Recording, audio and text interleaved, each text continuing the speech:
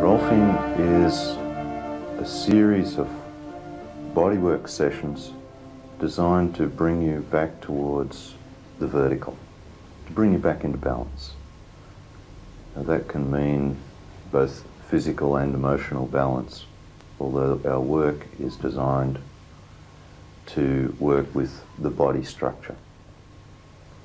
The aim of Rolfing is to increase muscular length and overall balance, allowing the body to achieve optimal posture. In Rolfing, an aligned body is said to balance better against gravity, thereby allowing the body to use energy more efficiently. Rolfing also incorporates movement integration, which applies new postural awareness to everyday actions and activities. There are a lot of theories about body structure and what it means, body language, if you like. What I see is that each individual is very much that, an individual. So I don't attempt to read into a person what might have happened in their past. It comes out as we work quite often.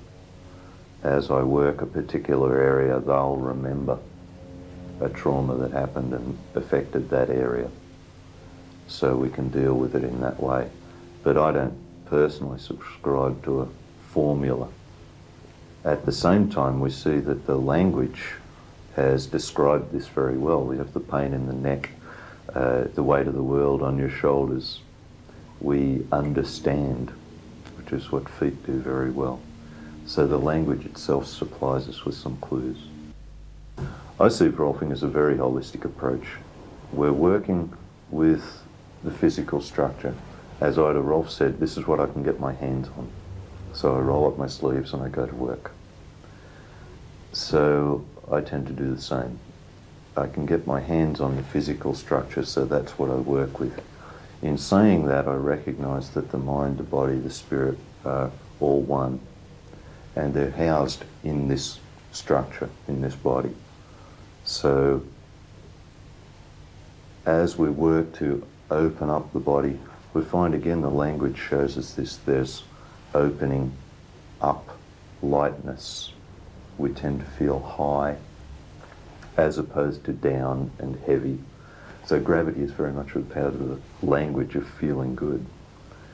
So I work very much with that intent, to find balance, to find opening, lightness, ease, rather than dis-ease. Basically what we say is that your life history is responsible for where your body's shape is now.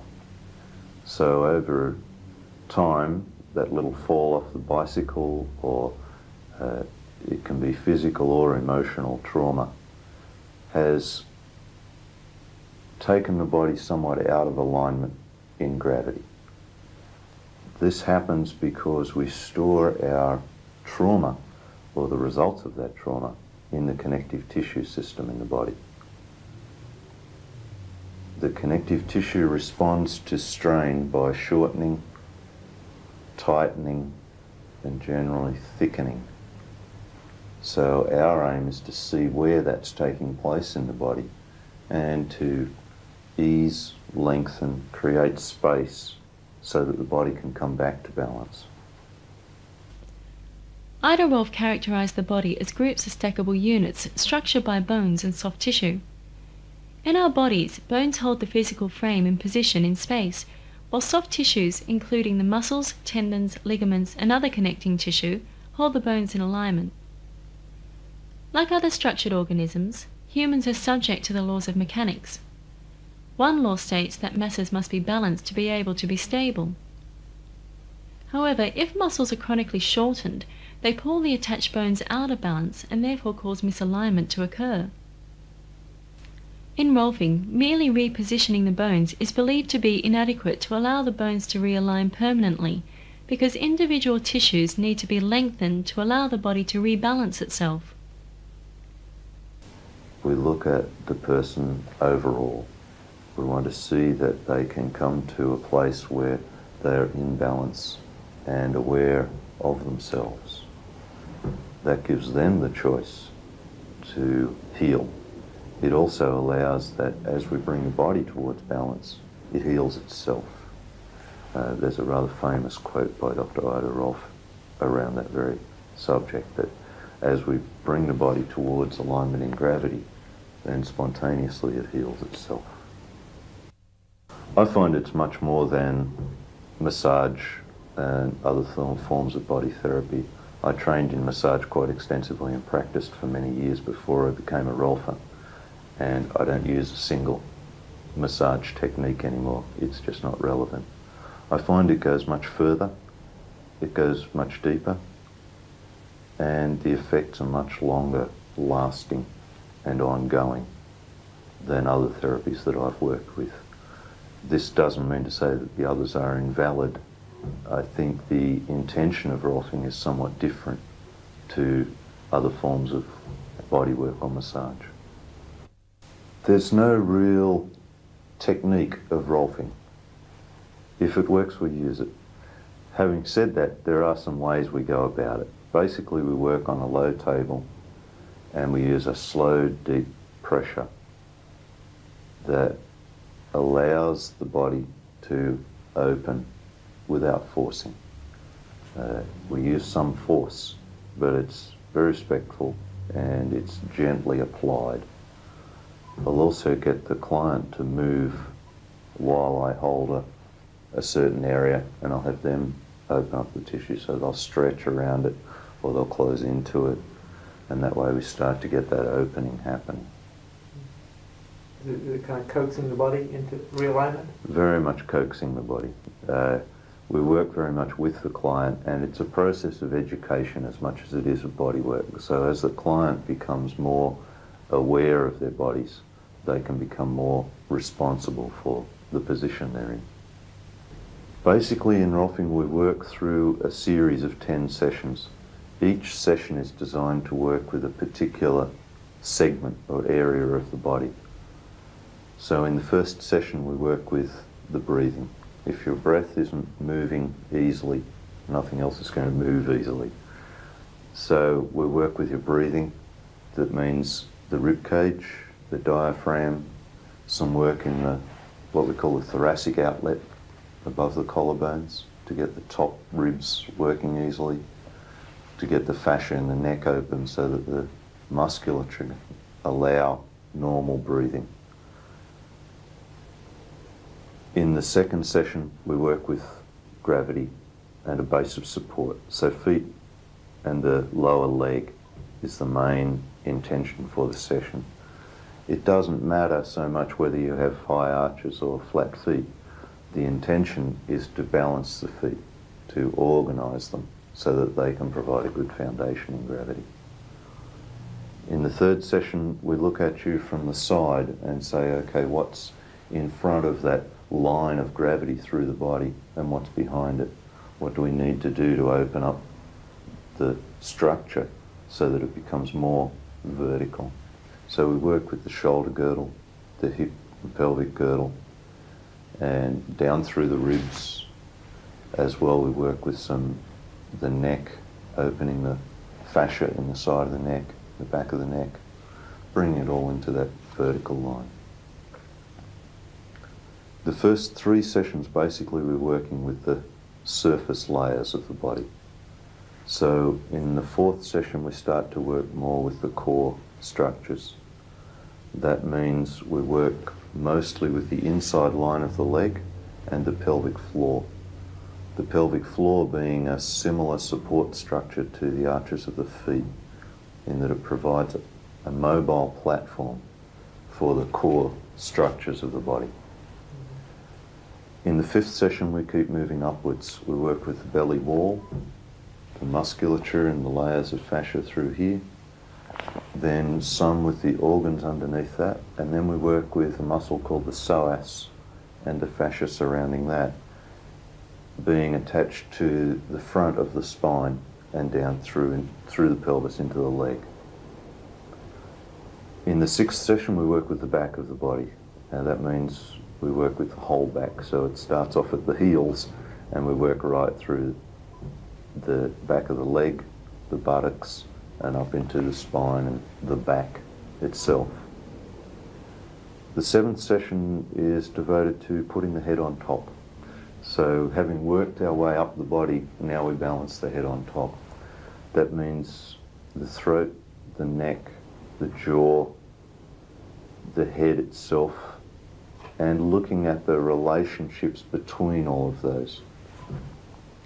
I may do some work inside the mouth to get at the muscles of the jaw. I may even work inside the nose, depending on need.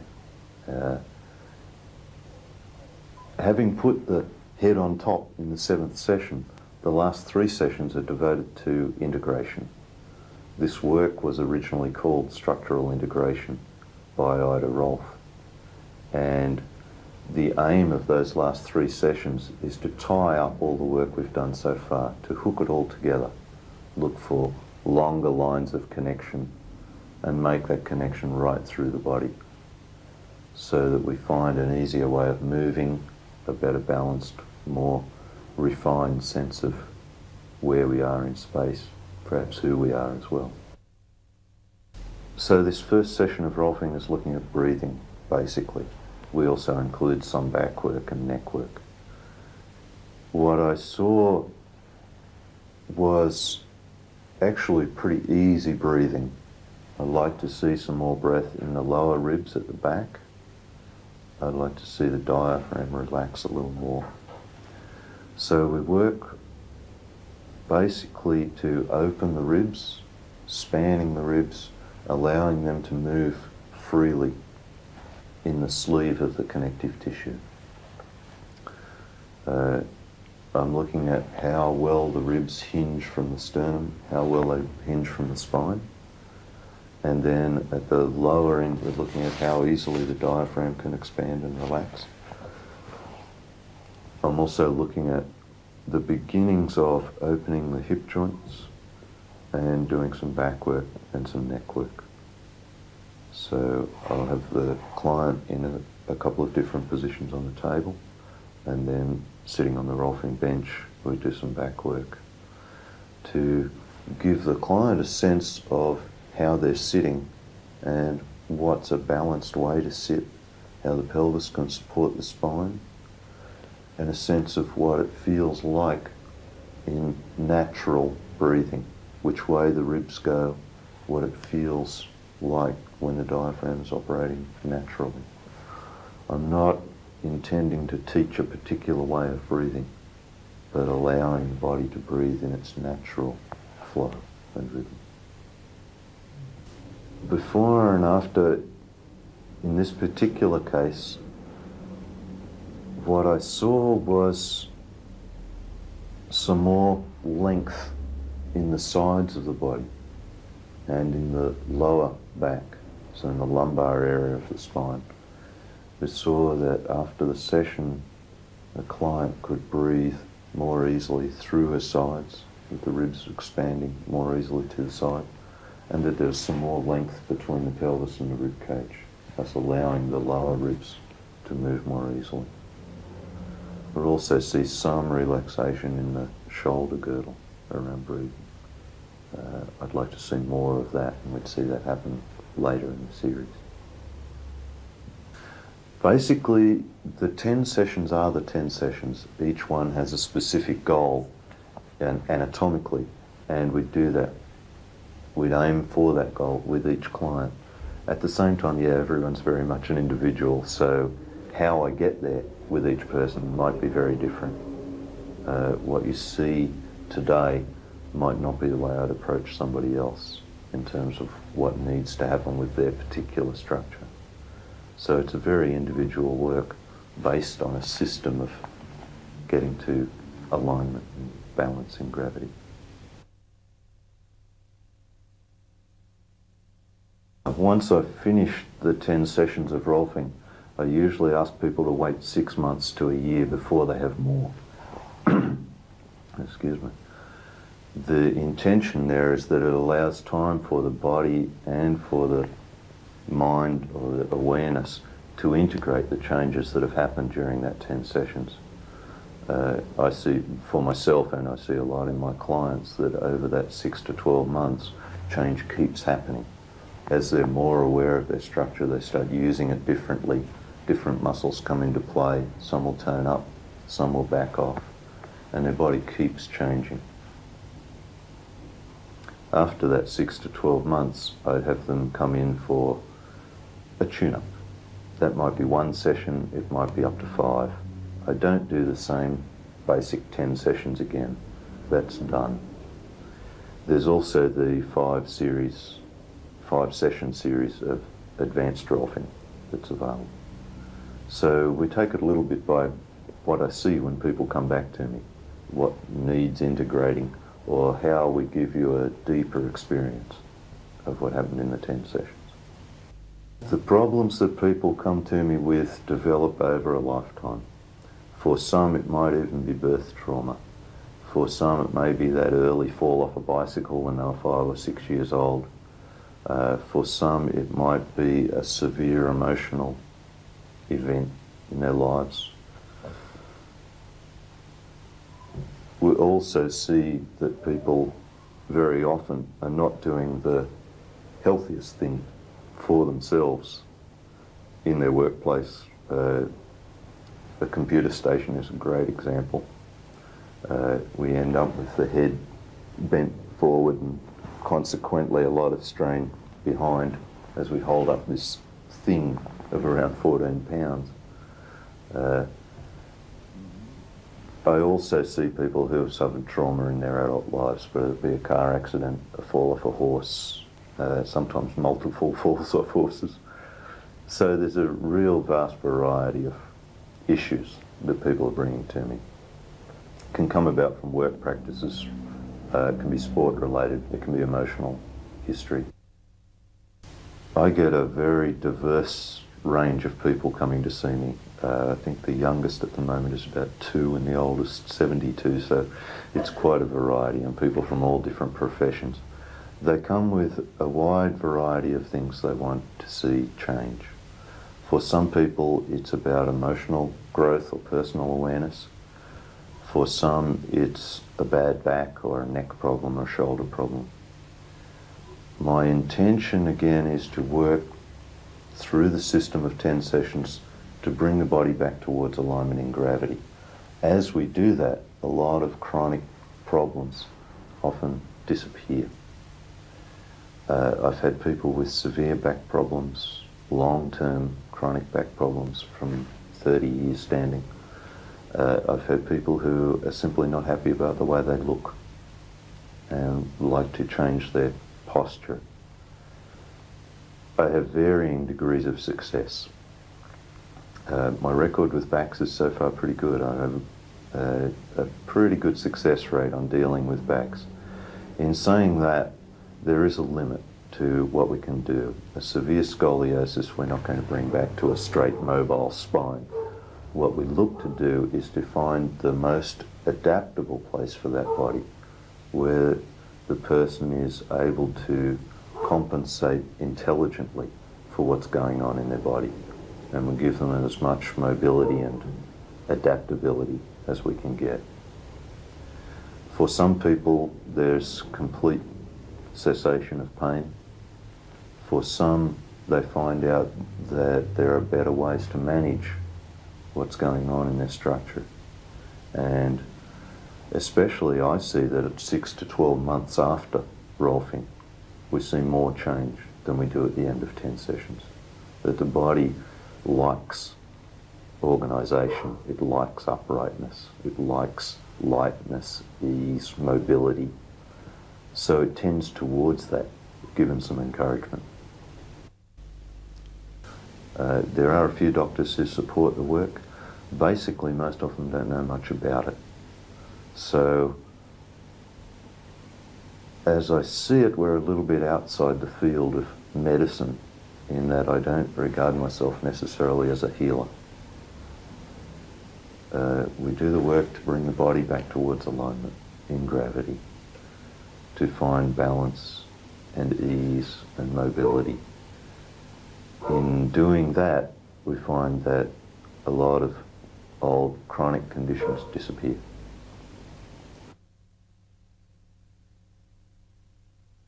There has been some scientific research done on Rolfing, mostly at the University of California in Los Angeles.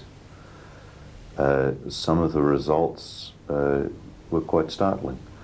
They indicate that Rolfing has an effect on left brain, right brain balance, that it improves that balance. It can switch the nervous system from the fight or flight response to the more relaxed internal response. It also has very definite and measurable changes in terms of the vertical organisation of the body. There are some precautions in doing Rolfing. We need to have great respect for our clients, that we don't push them over their boundaries.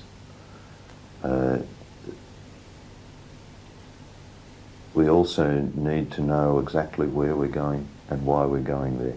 This is deep structural work. It does make changes to the body. So we need to be very aware of the anatomy, the physiology, and very aware of our client in the moment, how they're managing, how they're taking the work on, how they're receiving it. So the process of training is designed to give you as much background as possible before you start working with people.